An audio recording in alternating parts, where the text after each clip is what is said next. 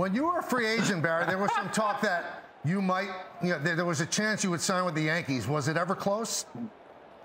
It was very close for about 15 or 20 minutes, because what happened was, and I tell people the true story, the Yankees offered me the same contract I think Ryan Sandberg had at the same time, or a little bit more than that.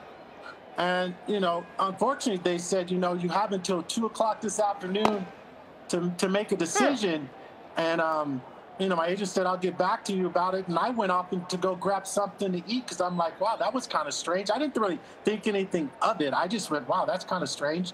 And I just went to go grab some lunch. And then by the time I got to the place to go get something to eat, my agent called me back, and the San Francisco Giants offered a higher contract. And I said, this is great. I want to go home. And, I've always wanted to play at home. That was my dream, to play with my godfather and my father, on the same team. And so it wasn't much of a conversation with the Yankees, but they did make the first big offer to me at that time. But the Giants came back with a bigger offer, probably maybe about 30 minutes after that phone call. Thanks for watching ESPN on YouTube. For live streaming, sports, and premium content, subscribe to ESPN+.